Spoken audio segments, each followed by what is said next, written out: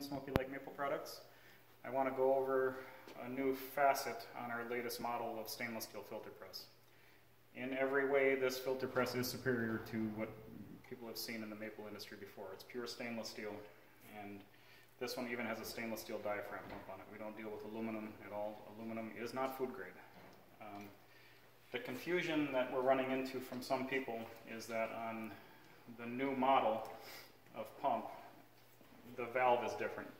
In a past video, you might have seen there was a standard one-way ball valve here and here. This is completely different. We've assembled this now with a bypass. We haven't really advertised that these units have a bypass on them, but they do. Every single unit that you buy that has an air diaphragm pump on it, every one that's available has a bypass built into it. There's no exception. They'll all have it, even though it's not advertised that way. Now, this is a T-port ball valve. There's L-port ball valves, which will literally switch flow from the center of the valve to either one of the outlets. This is a T-port. This will do every single possible combination. So you can't really reference handle location. A lot of people say, should my handle be up or down to bypass? Now, first of all, let's cover what the bypass function does. The bypass simply allows you to use this pump to pump liquid, whether you want to pump syrup or sap or any other liquid. The bypass just allows you to just use the pump without running everything through the filter plates. In bypass mode, the liquid will enter the manifold. Either one of these locations, it's up to you. This is a like manifold. There's a port here and a port here. You can run your sap or syrup or whatever you want into either one of these ports.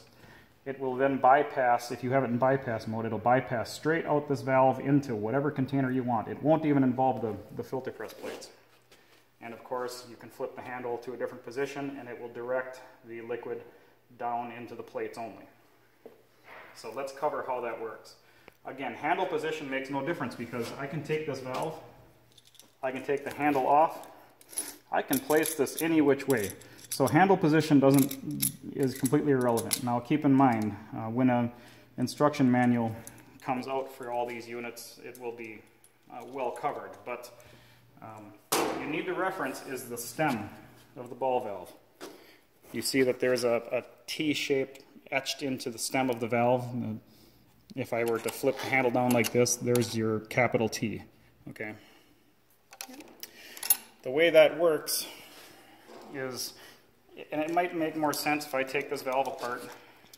I've already loosened it with a wrench. It's not as if you can hand take this apart without loosening it. So I'm just going to loosen these. I don't have to take them off. I'm going to take off the T entrance, and I will then be able to pull the stem up slightly, and out comes the ball. Okay? Does this make sense now? There's a T port. All right. In this configuration, you can introduce sap so that all three ports are open to each other. You can configure it so that the port is open to the T and one of the sides, from the T to one of the other sides. Or you can configure it so that it's open straight through both sides but closed to the T. You see, every configuration is possible, and that's all delineated right here on that stem. So you see the flow can now come from the pump straight. It'll deadhead here. Nothing can come out here. It's showing that. There is no etch coming out here. It can't come out here. So it's deadheading here and going down into the plates. In this position, it can only get into the filter plates. Here's bypass. Now it's closed. It cannot go down into the plates. It's deadheading at this part of the valve, and it's allowed through. Okay. Here's a position you'll never use. Here it's deadheading the pump. What good is that? All right.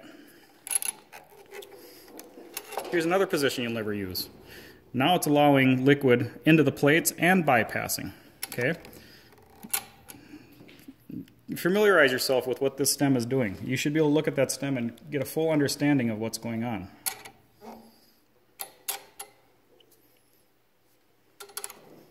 And just picture what I showed you inside this valve, if it's at all confusing. That tells the whole story. Mm-hmm. That should clear it up. This is a video should make it a lot more clear than a phone conversation. Keep in mind handle position when you're talking to one filter press operator from yourself. That handle position means very little until you establish what the position of your stem is.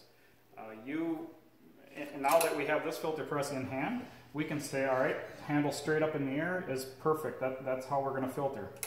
Handle straight forward, perfect, that's bypass. Here's the only positions you're ever going to use with this filter press.